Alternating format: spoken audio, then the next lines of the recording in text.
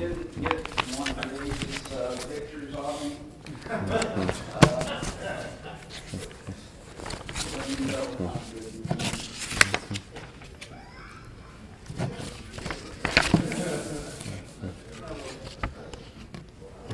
As usual, we have brethren like Michael and a bunch of the rest of you that steal a lot of my jokes and then try to turn them around on me. But, you know, when you look out at a bunch of people who are probably, I don't know, I hesitate to even say 1/8 of a wit, and it definitely is not, you know, a full wit, not with any one of you. We'd have to put at least two of you together to equal the one. But anyway, you guys, for some reason, like to borrow some of my stuff, I've noticed, and then you turn around and try to make out that it's not much good. I hope you have a picture of this. I started to do it in color, but you just have a black and white. But I wanted you to really have this at least, and you'll basically, of course, see why as we go through the material. But some of you some of you preachers especially, will have to have help with your kids helping you to color it in. So we just did it in black and white to kind of help you out, or with your grandkids, or in Jerry Brewer's situation, great grandkids. So he's old, I'm telling you. So at one point in 2004. We needed to sell, Vicki and I did, the 27 little pygmy goats in order to move back to Texas from Florida. And I said in the manuscript there, okay, I admit it, Vicki and I were so attached to these cute little warm-blooded creatures that this was emotionally disturbing to us. And as my wife will tell you, I would even provide warmth by way of heaters and stuff for them during those snow-covered, frigid blizzards so common here in the Sunshine State. This was in Winter Haven, by the way, Central Florida. The ones under a year old were especially adorable, and we searched for a buyer for all 27 who would not kill them, and I said, no kidding, pun intended. We particularly did not want to sell them to any person that was desirous to slit their throat and eat them in a religious rite or ritual. Maybe this will give you the idea here of what we're talking about. Have you ever been there and watched it? And some of us have. I certainly have. And full-grown goats, and some of the not pygmy variety, which we thought and think are much more docile and easier to get along with many times than other goats that I've had in the past that were much larger. But you haven't lived until you've seen someone else do it or done it yourself to actually take some sort of a sharp, very sharp blade and to put it there at the throat and think about what does a little goat do, what does like a lamb here that you're holding there in the little photograph, what do they do? Yeah, they might, and many times, though, I've heard nothing out of them, which you see where we're going, of course, with that in reference to Christ. And that as a lamb before its shears is dumb or silent, mute in effect, and many times it's that way. I've seen a friend of mine, one of the more recent times, named Jim Thornhill, and he had different animals, and he just took the couple of men had driven in, they wanted, you know, this animal, and he just got the animal and brought, I believe it was a female, out, and then he just got his blade out, really sharp. You know, he keeps it very sharp, which is obviously the way really it should be, so it's over with in a quick way. But it is somewhat gruesome. That's what I'm wanting you to see here and to think about. And then to just think about the Old Testament and the situation, especially of animal sacrifices. But of course, we mentioned in the manuscript and deal also, you know, with plants and so forth. But we particularly did not want to sell them to someone who would do this, who would slit their throats. And I mean, after all, we had pretty well all of them named by this time, just like you would a dog or a cat. And if they'd had a chance, some of them would. They'd come right up to you, get up, jump up on you, and so forth. One of the things I used to do was just even get down, on all fours, usually begging Vicky to let me back in the house. And the goat would jump up on my back this way and would just, frolic and have a big time up there and so forth, and then jump off. It's like king of the mountain, and I was the mountain, apparently. But you get attached to them is the point here. And I said, yes, we were practicing religious profiling and looking over prospective purchasers. And some you could just really profile a little bit and figure what they're going to do with them. And since God made both us, He made us, and He made the animals and so forth, it's clear that God is acutely aware of these, and I'll just say instinctive or almost instinctive feelings that we humans possess, especially toward mammals of the kind that I've mentioned, as demonstrated as Nathan set up David, you'll remember. If you look at 2 Samuel 12, verses 1 through 6, you're familiar with this, and yet God uses it, I would say, in a certain way here to get, a message across. We won't take time to read the whole thing, but we know, what happened there. And that, the poor man in verse 3, this rich guy in verse 2 had exceedingly many flocks and herds, but the poor man in verse 3 had nothing except one little, notice it's little ewe lamb, which he had bought and nourished, like the one you have the photograph that we handed out. And it grew up together with him and with his children. It ate of his own food and drank from his own cup and lay in his bosom, and it was like a daughter to him. This was a pet. There is no doubt he's attached here, see? And a traveler, this is Nathan, as a prophet of God using this, though. Think about it. And a traveler came, verse 4, to the rich man who refused to take from his own flock and from his own herd to prepare one for the wayfaring man who had come to him. But he took the little poor man's lamb and prepared it for the man who had come to him. And notice verse 5, though. Notice verse 5. And I know you have this in you, whether you want to admit it or not. So David's anger, when he hears this story from Nathan, the prophet here, and the Lord, remember back in verse 1, sent Nathan with this information and to use it here with King David and to approach him about his sin. It says in verse 5, so David's anger was greatly aroused against the man, and he said to Nathan, as the Lord lives, the man, he's like an oath here, the man who has done this shall surely die, and he shall restore fourfold for the lamb, because he did this thing, and because he had no pity.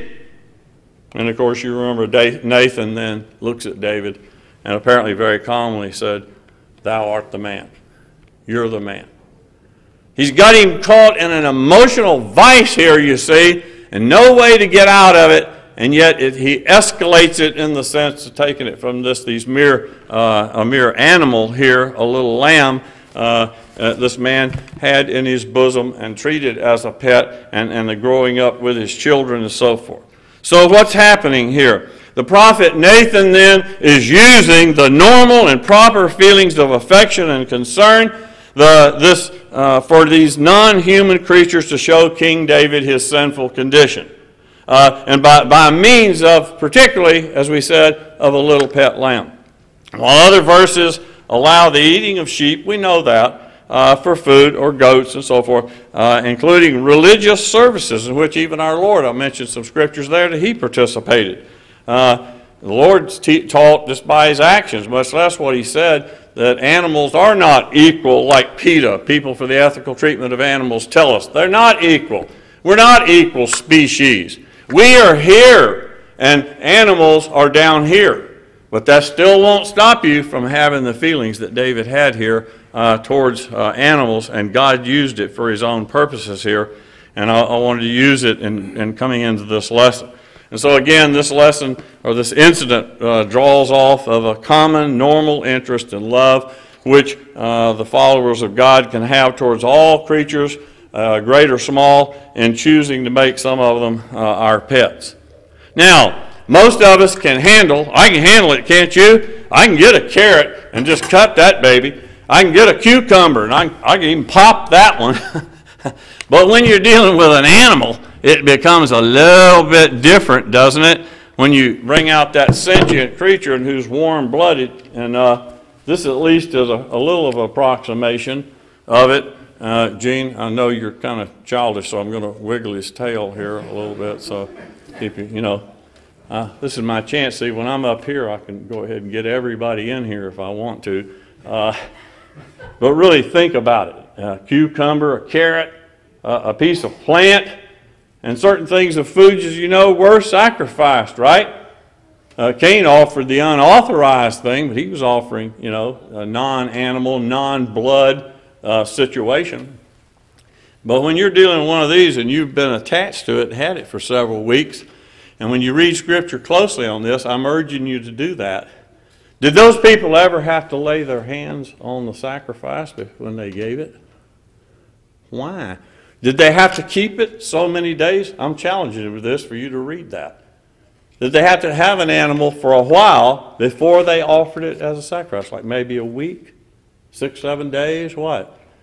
You see what the Bible says, and check that out, and you'll have a different perspective here that perhaps than that you've had, before. But again, most of us can handle a cereal or a grain offering. Don't you figure you could handle that? Sure you could. So the question that we all ask ourselves is simply this. Why did God require man to use meek, guiltless, submissive animals for this repulsive and ugly, let's face it, that's what it is, unpleasant task of sacrifice to him as deity? Does he not care about an innocent animal? We know the sacrifices and offerings, brought to Jehovah by the worshipers of that Old Testament dispensation were to express what? Their devotion, of course their faith in an overall sense, their thanksgiving to God, and or to recognize, in other words, this need for personal forgiveness that they had. But why couldn't and why didn't the omniscient God find another way or type of offering to be brought as the physical expression of and why couldn't they do that and bring something else as a physical expression of their inward devotion to deity, to God, to Jehovah? Well, many people, of course, go wild on animal rights and so forth, and I mentioned some other things I've written in some of the other lectureships, and we footnote that, at least to let you, check that out. But people who are of the PETA persuasion, of course, will say that humans are equal in species. We're a species. A lamb is a species. A goat is a certain type of species of an animal, dogs and cats. And, of course, they actually hold, folks, like I've mentioned elsewhere, that you cannot use a sniff-out type dog to find drugs in somebody's car, to be able to arrest them about that, cocaine or whatever, heroin, doesn't matter what it is, because see, you wouldn't put, let's see, you mentioned grandma, and they say you shouldn't have set me off on that one, but you wouldn't put your grandmother on a leash and take her there and let her sniff out the car that might have drugs, and you wouldn't take grandma on a leash and go to a building like in Oklahoma City that fell down, which might even have a little child that's still alive in that building that's fallen down now, to sniff out and find a live or dead body of your own child. I don't believe the PETA people would stay with that, do you? In fact, I'm confident, but it wouldn't matter whether they did or not. Jesus said, "Are ye of not more value than they?" And that takes care of it right there. That's all you need. But there's all kinds, there's oodles, we could say, of scriptures that show that humans, as regarded by God, are here, and all animals here. Does that mean we don't have some love and affection towards them? No, like I've already said, admitted that. But it's not an equation between the human species and any mere creature or animal. And yes, I touch on it. I'm not in this talk today, but you can read it for yourself, that some have actually written books, what's called deep ecology and so forth, and it's stuff like, should trees, plants have standing? In other words, legal rights for natural objects like a tree or a plant. I had a botany professor, And he made the point, he said the cell of an animal cell or a plant cell, he was a botanist of the plant situation, of course, and he said they're basically the same. And he had us, of course, looking at them, and then even, I think, a slide or two of an animal cell so you could compare them back and forth. And he says it's basically the same thing, Terry, and telling us in a lab class there about it. And then he said, he said the difference is, he says that when you cut into the carrot or the cucumber or other things he named of a plant nature and into that kind of cell, he said the plants, he says, don't have a mouth in order to scream when you cut into it. But this does. And I laughed, we all laughed at that. But really, it is true. God basically did the same type of an arrangement, and plants are living. They can be living cells. But they are not like a sentient creature here that responds like these do, and especially responding with blood. Well, again, you can read some of that. The atheist professor or philosopher Bertrand Russell not only found fault with Christ in connection with the wicked destruction of the Gadarene swine or pigs there in Matthew 8, verses 28 through 34, but horror of horrors, Bertrand Russell found fault, he found atrocious moral error, according to him, in the cursing by Jesus of the roadside fig tree. That's in Mark 11 or in Matthew 21. And due to stupidity, as I said, of the material and or disinterest in spiritual matters, Bertrand Russell therefore went on to to put some other people known to history above the Lord Jesus Christ.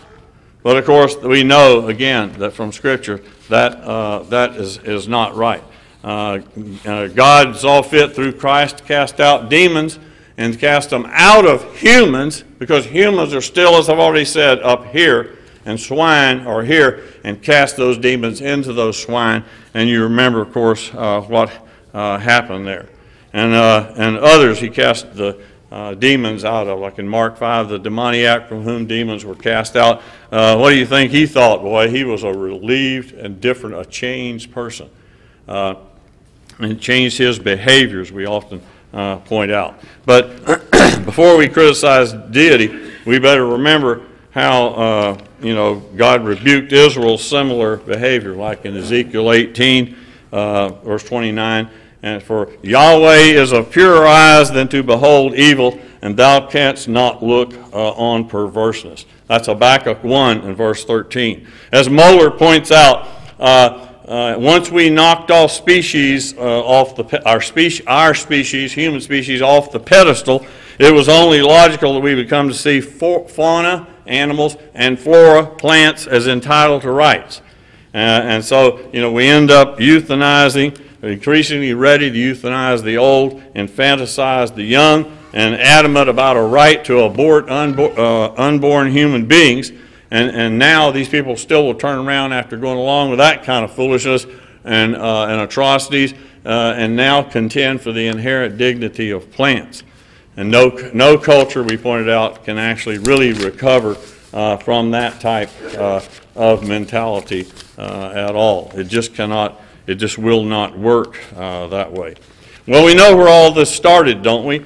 The sacrifice and sacrificing originated with Adam and Eve, but their man-made, man-derived provision of loincloths of leaves to cover themselves was inadequate. It was inadequate, while God's was sufficient. And I ask, isn't there a Christocentric principle here? And yes, there is. We're not sure how much they knew about how Genesis 3:15 would be fulfilled, but the fact is, as far as the details of it, I don't know what they knew, but I know they were, of course, told this situation. And I will put enmity between you and the woman, God said. In other words, hostility, enmity. And between your seed, speaking to the devil, your seed and her seed, he shall bruise your head, and you shall bruise his heel. Well, we have a situation where animals had to die, whatever kind of animals they were, we're not really told, but they had to die to be covered then concerning sin. It was an inside type of situation, but they had to be covered with more of a clothing situation. According to God, what they had done was simply inadequate. And so it's a thing where that I guess I've always thought about Abel and how a keeper of sheep and so forth here, whereas Cain, of course, a tiller of the soil or ground. But I thought about, how did Abel, did he feel like Vicki and I did about those 27 little pygmy goats, and we didn't want someone to get them and so to speak, carve them up and draw blood? You haven't lived really, folks, until you have seen some of this, and the blood, that life blood spurting out with each heartbeat. And then they just simply just melt away, kind of just crumple. I've seen they just simply crumple, to the ground. Well, the fact is, we need to then go back and think about these things, and how did these Old Testament people, given their circumstances of what they had to meet and do about these animals, was there any emotional part to their being? How did it come out? And Abel, though knowing it was by true acceptable faith that he offered the animal, Hebrews 11 and verse 4 that we often cite, how did he likely feel in killing and offering his helpless, live, young lambs, and of course, according to other scriptures like Genesis 4:4, and the fat thereof? Abel's sacrifice, you see, recognized God's view of it and the just penalty for sin, and his doing that with that little lamb here and killing it. He recognized the just penalty for sin, folks, is death. And until you recognize that and see it, then you're not even subject as far as really to go ahead and to scripturally, you're still amenable, but you're not subject to baptism until you get that through your skull, till you understand it here. And to see what God is requiring and who is in charge of everything. And you have to recognize that it is not you or myself. It is God Almighty who sets forth how things are as far as reality is concerned. And we must think then God's reality type thoughts after him. And did God then have a provision in mind through the years? Some have already mentioned in this lectureship. And about the church and so forth. Was it in God's mind, or is it something he had to dream up? Did he have to dream up the situation even about Christ and what would happen in the centuries before Christ even came? Well, you see Noah in Genesis 8:20. He built an altar, you remember, and he took of every clean beast, of every clean bird, and offered burnt offerings, which also is sort of a foreshadowing about the bird type things that could be offered when you're poor, as we see actually in the case of Christ. How could you have done that? I've thought a lot about it. How could you have done that? And me thinking about any one of those 27 goats, and yes, we were more attached to some than we were others, but that's kind of like Jesus and the multitude, Jesus and the 70, Jesus and the 12 apostles or disciples, Jesus and the what? 3. And then was there one out of that who was the disciple whom Jesus loved? Yes, closer to him, don't you see? That's just natural. It's just a natural thing. I had some people concerning the war question to say that we're supposed to love people like not your wife. You're supposed to love these people whom you don't even know more so than your own family, and that all you can do is just throw your body on your family when somebody's going to kill them, to murder them, to shoot them, and so forth. That simply won't work. It just does not fit reality. And I think we really all, when you think about it a couple of minutes, you really know that. But anyway, we're told that, I was going to say, could you do that in a cold, rote, ritualistic way? Well, I suppose so, if you can kind of distance yourself from the animal and just take it and just slit. But I find some real difficulty with that. And I hope you're already thinking ahead of me and thinking about this table right down here. Have you thought about that? Does it have any relationship to this? Have you really thought about it lately and studied it? Do we just go through sort of in a cold, rote, ritualistic way? Can we, in participation in the Lord's Supper, even in well, it's like I said as a kid, my mother said I was sitting there and just very small, and they were passing the emblems for the Lord's Supper. And she said, and like a lot of kids do, I spoke up and said, "Let me have some." And she says, "No, and I said, well, why? She said, "No, why not?" And she said, "You don't understand what it means." And I said, well, what does it mean? She's, of course, whispering to me, as this is happening. And she said, explained to me that the grape juice or fruit of the vine, I think she said grape juice, I believe she told me later that she told me, because I don't remember it. But she said that represents Christ's blood, and that the bread represents his body, and that, on the cross or something like that. And I said, okay, let me have it. Is that what we want in the Lord's Supper? I don't think so. I think you want to think about it. And would you think more about your dog or your cat? In tears, people have come to us, or we've been around them, and maybe ourselves, to take the animal, and I've done it over the years, take them in, pay them the $5 or $10 to put that animal down. I didn't even want to be there. I made Vicky do it. Why? You get attached. That's why. And I think that's what we need to see, at least part of it, about all of this. And so, again, the scripture actually says that we're told that it was a pleasing, sweet savor to God. In Genesis 8:21, with the importance of Noah's sacrifice there, the aroma not being the smell, of course, that it was a sweet savor to God, coming through your nostrils, but rather what the smell represented. It represents the substitutionary atonement for sin. That's in Exodus. Also compare Exodus 29, verses 18 and verse 25, and Leviticus 1, verse 9 and verse 13. Same is true regarding the grain offering in Leviticus 2, verses 1 and 2. And these are to be viewed as types, for Paul reveals Christ as the ultimate propitiation, which literally means a covering, to cover. Walk in love, even as Christ, Ephesians 5, verse 2. Walk in love, even as Christ also loved you and gave himself up for us, an offering and a sacrifice to God for an odor of a sweet smell. Now we've escalated it, like I mentioned yesterday. Now it's stepped up, hasn't it?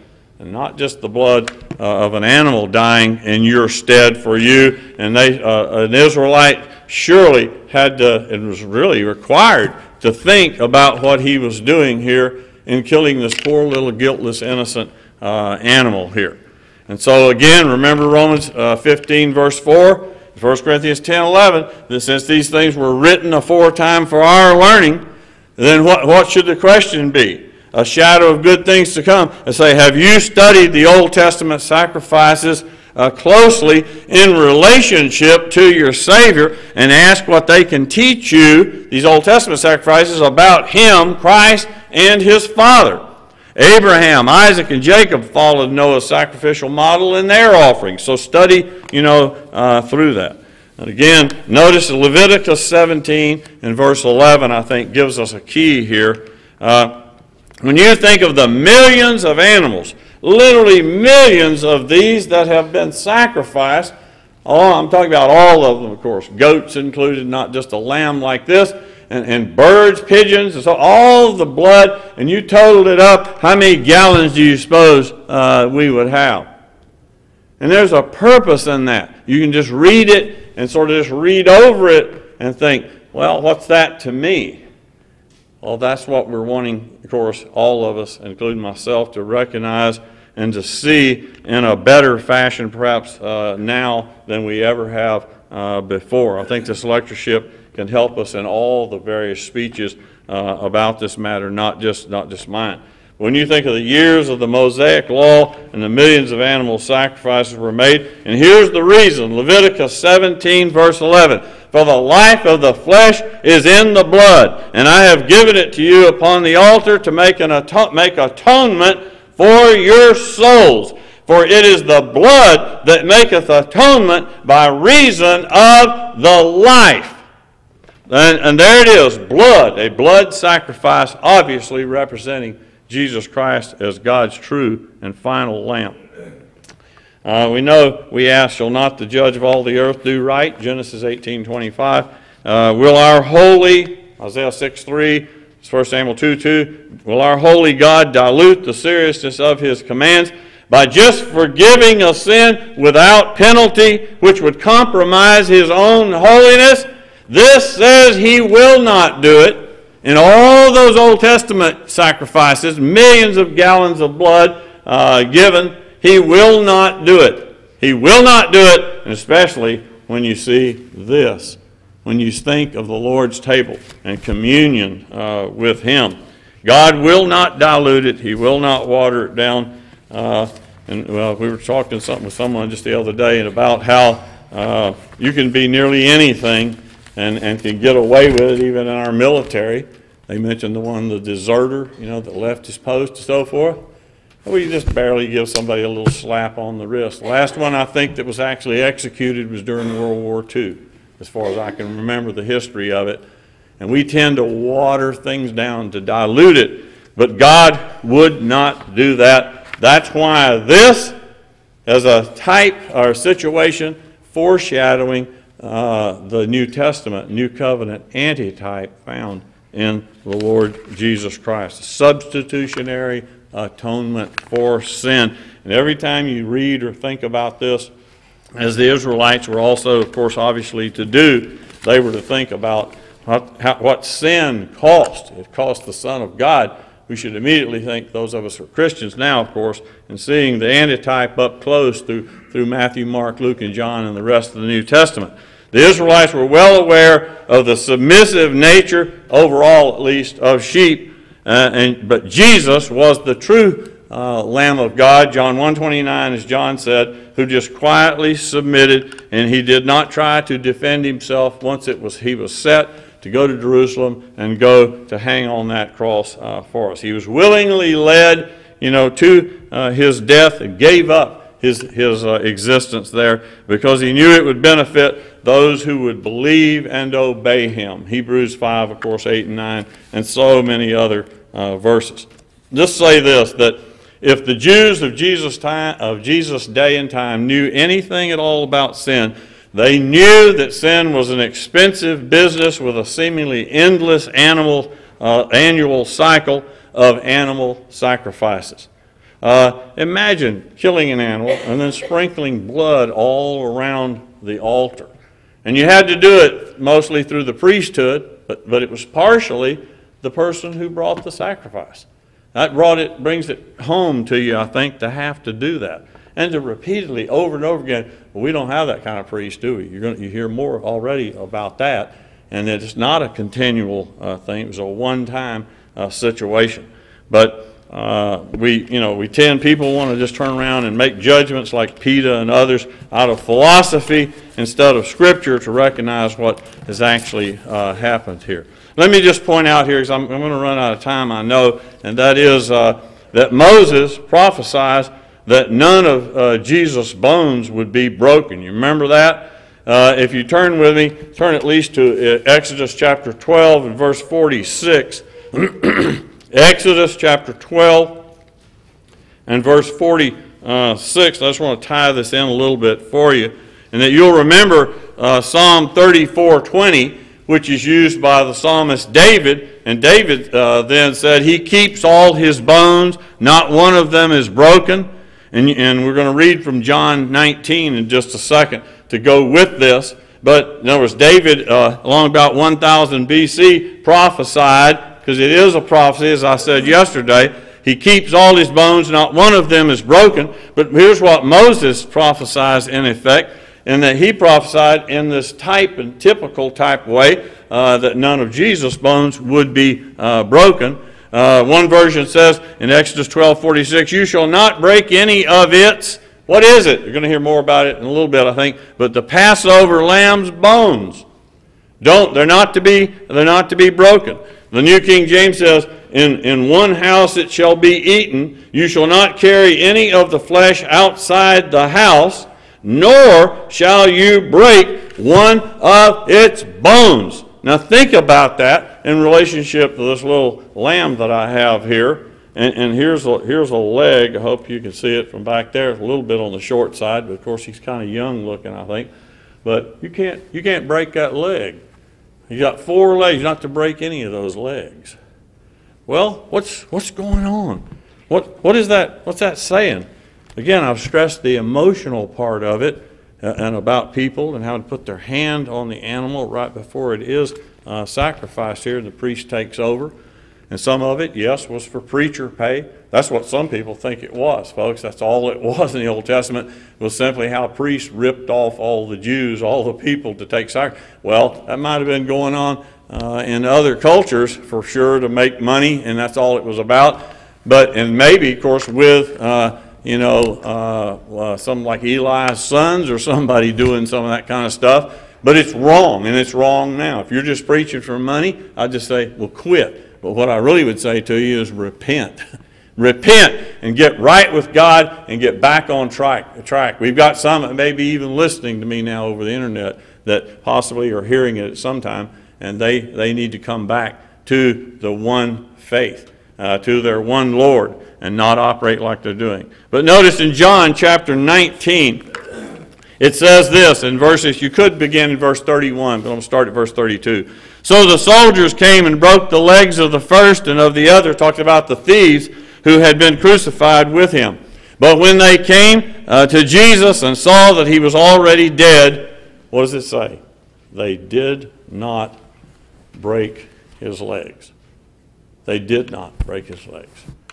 Was that put in there as a sweet little nugget, I think? That's what I would call it. A sweet little nugget of truth. And if you can keep reading all these different things as we've already pointed out and not see the apologetic value in it, well, then you're in need of more help than some of us apparently can give to you. Because it's tucked in there, folks, and it was put in there. No Christian went back and inserted this kind of stuff into a Jewish document. I don't think so. Back there, you shall not break any of it, the Passover lamb's bones, in Exodus 12, verse 46. It didn't happen. They did not break his legs, but one of the soldiers pierced his side with a spear, and at once there came out blood and water. And he who saw it has borne witness, his testimony is true, and he knows that he is telling the truth, that you also may believe. For these things took place that the scripture might be fulfilled. These things took place. Why? So that the scripture might be fulfilled. God thought so much of us that he had Jesus to come and to die, and Jesus was willing to submit himself and to do that very thing. Again, he was cut off, Isaiah 53. Think of just reading Isaiah 53. I hope you'll read it before you go to bed tonight. But he was cut off, this is verse 8 of Isaiah 53, he was cut off out of the land of the living, stricken for the transgression of my people. And that's what all of this was about. And I did, yes, deliberately. I knew Michael would want me to show some blood here today, so we brought this. But do you see it, Michael? There it is. So that's about the best I could do. I wanted to go out and just put it on the Lord's table. So look at the little animal in that black and white picture. In fact, you can put it in your Bible somewhere. It's probably what some of us will do. Excuse me. And think about these sacrifices and what they represent. And again, God is approaching us and doing the things necessary for our salvation. And I've described some of the different kinds of offerings. I didn't get to that today, but I hope you'll just sit down again over in a corner somewhere, you know, where your wife has put you, just like Vicki, as I said, does me, and just sit there and read through this of these different kinds of sacrifices and meditate on that in relationship to the blood, obviously, of Jesus Christ, which is so much more crucial for our sins being remitted. Remember that song, Jesus Paid It All? I can't even read it. All to him I owe. Sin had left a crimson stain. He washed it, what, Michael? As white as snow. There it is. I hope you'll study it more. Sorry, I'm losing it here, but it's emotional. If it's not to you, brother or sister, there's something wrong, and you need to do something and to repent. I could go right into an invitation, but I won't. Thank you.